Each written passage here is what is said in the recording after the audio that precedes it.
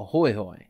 Have you ever wondered to yourself, who in their right mind would claim to be in charge of the SCP Foundation? I mean, we're talking about an organization made up of psychopaths and killers and sadistic monsters, and also a bunch of SCPs.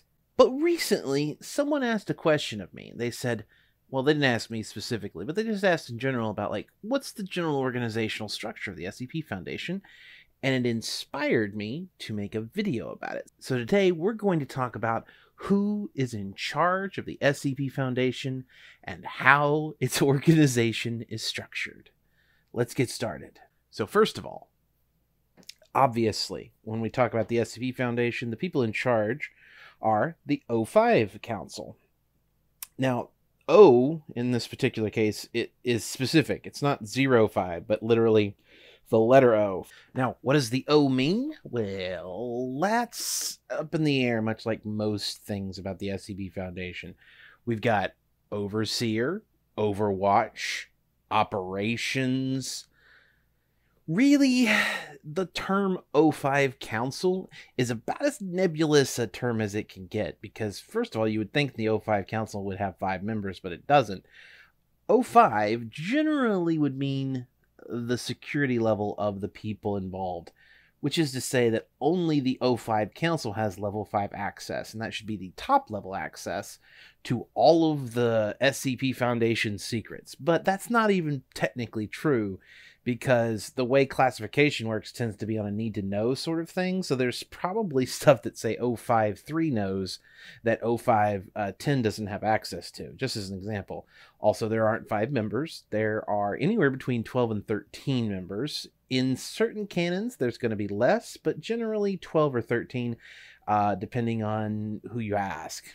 Mainly because both 12 and 13 are significant numbers, for lack of a better way to put it. 12 is, there are 12 apostles, 12, it's a very important religious number, but 13 also has that occult feel to it. So there's 12 or 13 depending on the canon. Regardless, these guys are the ones who are in charge of the SCP Foundation. They meet. They generally, you would expect to have equal amounts of authority, though groups of them could vote. It's a council, so say if you can get a majority to vote somebody out, then that person is no longer a member of the council.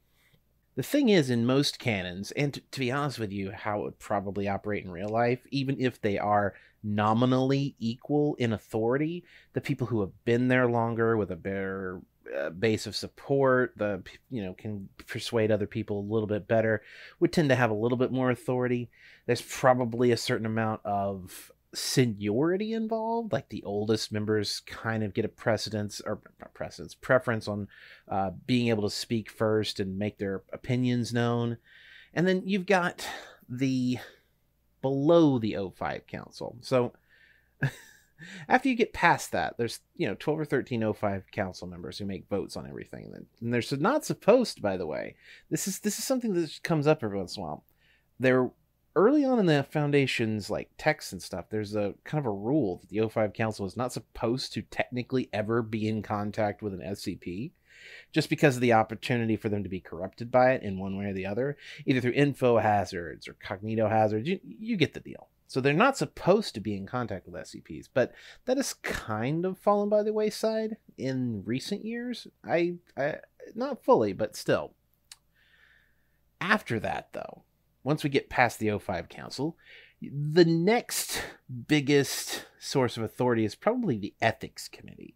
And that might be a little bit odd to hear, or it might not be odd to hear, but the way it's been portrayed ever since the Ethics Committee orientation is that the Ethics Committee is scarily powerful, to the point where it's likely that one member of the O5 Council is probably in charge of the Ethics Committee, and that's just their thing. They don't bother with sites or, the various departments that need to be run, but rather just run the Ethics Committee. And that person probably has more authority than most of the other guys when it comes right down to it, because their influence has to flow from the top. Because when the Ethics Committee member says, you can't do this thing, then they're going into, say, a site, and we'll talk about this in a second, where the site director is God, and the project director on a particular project is God, except for the people who are technically above them. So lesser gods, we'll say.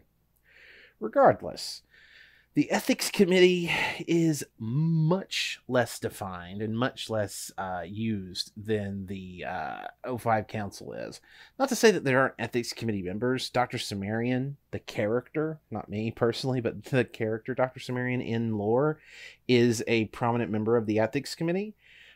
In some cases, in some canons, he's in charge of the ethics committee, though that's rarer than just being a random member, because the ethics committee their management doesn't really get talked about too much. However, think of it like in a corporate structure, and this may be helpful to some people and less helpful to others, but anyone who's worked in any job knows that there's, managers, but then there's also the HR department, and they kind of work together back and forth. If you ever watched The Office, maybe that'll help, because most people have watched The Office. Toby is the HR guy, and he kind of has the ability to tell the guy who's actually in charge, the actual manager, certain things that he can and can't do. That's a whole other matter entirely. We'll talk about how much I love The Office in another time. Regardless, this is a good example of how HR can work inside a normal corporate structure. And it is useful to think about the SCP Foundation as a corporate structure, because that's generally kind of how it works. So there's the corporate leadership, which is the O5 Council and their apparatus. Obviously, the O5 Council isn't just 13 guys. They have their own employees. They have their own processes. There's the ethics committee beneath them. They have their own guys, their own processes. And then you have the individual sites. Now, maybe corporate structure won't work for you. There's also ways you could parallel it to, say, the U.S. government with states and the federal government. But each site, to me, is more like a franchise. Like, say, for example, in a fast food franchise, McDonald's doesn't actually run the individual stores. They send down directives. They send down, guidelines. They probably provide a little bit of guidance on the HR thing. But in the end, the store manager is the person who is ultimately in charge of the day-to-day operations, and their word is law. Now, someone can come in like a regional manager and actually say, do this, then that, and the site director would have to actually follow through on that. Now, that, normally you would think that would be like, in the SCP Foundation's hierarchy, what is a regional manager versus a regular store manager? So what's a site director's version of the regional manager? It would probably just be a regional director. You could look at the canon The Gulf, for example. In the Gulf there, it's a collection of sites set in the south. And Cape McTerrace, I believe, it's been a really long time since I've actually read the canon that I helped start, but Cape McTerrace in the Gulf canon, for example, is a regional director. She also helps run the MTF in that particular, one of the MTFs in that particular area, which is kind of a go-to, like, there's a hot spot, we move our MTF over there for it. An unassigned MTF, for lack of a better way to put it. And her as a regional director could show up at a site and be like, hey, do this thing. I don't care that you're a site director and that you supposedly normally have ultimate authority here. I'm telling you, as a directive of the SCP Foundation's greater goals, we need to change this, this, and this. And then at a site, so we've got the O5 Council, their subsidiaries, the Ethics Committee just a little bit below that, and then you've got your site directors, and maybe regional directors are a buffer a little bit between the O5 Council and the site directors. But once you get to the site director level, we're talking about the organization of a particular site. And each individual site is organized a little differently than the others, because they must necessarily be organized differently.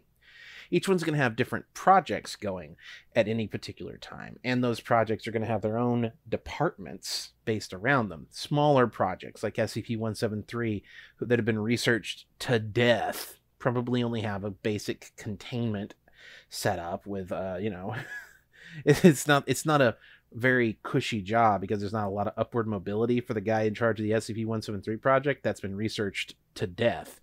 The only thing they need to do is keep it in containment and keep the floors clean. So That's probably, and if you think about it, it's like those are the things. Like you start small, you start at the bottom of the ladder, and you probably work your way up to more and more important assignments. But each department's going to have, for one, as I was mentioning, 173 is probably just very simple, but there are more complex SCPs that would require multiple department types. So, there are SCPs that have a biological, a mimetic, and and maybe a pyrophoric problem, or elements, I should say. And so you would need, someone who's different departments to deal with each of these individual problems, and then the department heads for that could work together on the full containment of the thing. And maybe for streamlining, one of those department heads is also the project head. God, we're talking about so much organizational structure here. I better have some stuff on the screen for this. But those guys will all answer to your site director, and the site director and the ethics committee liaison for that site, generally how I've seen it. And I think it's been mostly adopted by the rest of the wiki at this point. But the ethics committee liaison for a particular site he's the guy who is the go-between between the ethics committee and the site director. And the site director and the ethics committee liaison are essentially the ultimate authorities on everything that happened at a particular site. Site director, a little bit more so. The ethics committee liaison should be kind of hands-off, except when necessary. But the ethics committee liaison is going to have full authority to just straight up fire somebody if necessary. And in the SCP Foundation, that may require some amnestics applications, but still. There's some limits to that, certainly so. Like if an ethics committee liaison decided that the site director had to go, he couldn't just go into his office and have him fired. That would be complex and probably, and honestly, depending on the reasons why that person's being fired, may result in some gunfire. The really important thing to remember is that everything flows from the authority of the O5 Council. So he's going to have to go to his superiors, and they'll go to their superiors, and finally there'll be a directive handed down that so-and-so has to be removed. Processes, bureaucracy, red tape, all over the place. When we talk about the individual projects, and we've talked about leadership in those projects, the individual departments for a particular SCP, those individual departments have department heads, and those department heads have to have their people in their departments. So there are researchers, junior researchers, and just doctors in general. And when we use the term junior researcher versus doctor, a doctor is not necessarily a superior to a researcher. A doctor is just a title. A researcher would just they all have the job title of researcher. Whereas doctor is used because that's their title. They have a doctorate. So a doctor could very well be inferior in rank to, say, just for seniority's sake, to a researcher. Now, a lot of lore on the SCP Wiki treats the term doctor as though it's not a title, but like an actual position within the Foundation. That's just straight up not how it works, and definitely not how it would work in any sort of real world application. And as you get further down, you get to your junior researchers, who are definitely to the inferior of the other possible options here. They're the lowest tier on the researcher ladder, but they're not the lowest tier necessarily of employees, because there's other parts of the Foundation beyond just the department, just the basic research departments and or study departments. There's the MTFs, there's the security systems. I mean, there's any site's going to have an anti-memetics. Most sites should have an anti-memetics division. They also might have, a site that deals with a lot of reality warpers might have ontokinesis. Is that the word? It is. I took a second and looked it up to be sure. Yeah, might have an ontokinesis department. It's just an overarching department to cover the problems of having a bunch of reality warpers in the same place. Might be a lot of experts on Scranton reality anchors and how to ensure the Hume levels stay whatever they're supposed to be. Regardless. So there's going to be individual special departments in particular sites. But also every site's going to have, like I said, every site's got to have an anti-memetics division, probably a records division. Talk about RISA, the security departments, and just in general, the stuff you would just the general stuff you might expect in a site, like I said, the security departments, technical support, janitorial services. That's the kind of basic stuff. And you'd be like, well, don't D-class handle that? Well, those are the bottom of the level. But no, there's probably a set of individuals who are at least aware that they're working in a secret facility without knowing many of the finer details of what that entails. Just the idea that, and some of them do, because, the people who have to work in close proximity eventually learn these things anyway. But probably not to the fullest extent. Like, they don't know about the end of the world stuff, but they might know that there's magic in the world. They might know that, there's anomalies that cause problems and such. And these people would be drawn from the general population, but also, like, in a sense that you got to find people who are, who pass their background checks properly, but the number of people you need at this point becomes sort of, it's impossible for everyone to be completely clean.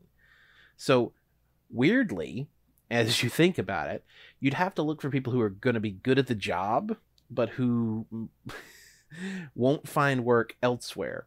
You're going to have to pay them more as well, like a lot more. Have them signing non-disclosure agreements and all these other things, give them all these benefits and etc. for jobs where normally they'd be making, say, minimum wage, as like a janitor or whatever. A good choice for that would certainly be people who have low-level drug offenses, who may have difficulty finding jobs elsewhere, but who otherwise would be completely reliable. The SCP Foundation is going to be entirely pragmatic for this sort of thing, and realistically intelligent, I would imagine. So you've got all the way down to your basic staff level, and then you get into your D class, and the D class are literally just supposedly disposable testing subjects. The level of how disposable they are, we'll throw it up in the air. But you guys probably know by now how I feel about that. But there is some level of I'm not going to say there isn't some level of disposability about them, but obviously, not to the level that is necessarily portrayed in all of the site's fiction, but to some level there has to be. This is an incredibly dangerous thing. How do we test it without risking someone's life? Well, let's throw a D class at it. Let's try to do our best to make sure that D-class doesn't die. But if he does, we understand that that's a possibility. We're not going to get sued for it because this guy has been disappeared at this point. And that's it. You start from the top and you work your way down. And if you think about it, it's not any different than any normal non-secret governmental agency's structure. The only difference is that the whole thing is surrounded by secrecy. And if you try to get out, you generally would end up getting amnesticized. That's it. If you have any more questions or something you think that I didn't quite cover here, let me know in the comments down below. I didn't really talk too much about the NTFs. And those would be, I would say, under their own sort of thing. Like, talking about MTFs is a whole video of its own. This is already, I'm going to cut it down as best I can, but this is already 20 minutes long. So we'll talk about MTFs in a different video. Thank you very much for watching. If you enjoyed the video, hit the subscribe button and then hit the notification bell next to that so you're notified when I upload new videos. Then head on over to patreon.com/DCimmerian and pledge at any level like everybody here on the screen already has, including probably a wizard and definitely not a scientist at $40, Hot-Headed Canadian at $50, Lawful Evil at $60, and Vivi at $88. Thank you very much for letting me know that I'm not alone out here. And I will see you all again on Tuesday.